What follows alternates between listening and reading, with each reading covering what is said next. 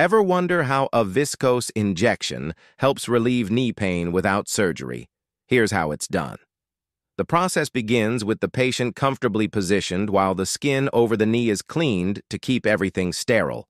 Using imaging guidance or careful anatomical landmarks, the doctor gently inserts a thin needle into the knee joint space. In some cases, excess fluid is first removed to reduce pressure and improve comfort.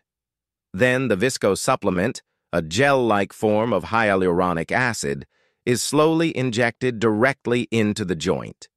This fluid acts like a lubricant and shock absorber, helping the bones move smoothly and reducing friction. The needle is removed, a small bandage is applied, and the entire procedure usually takes just a few minutes.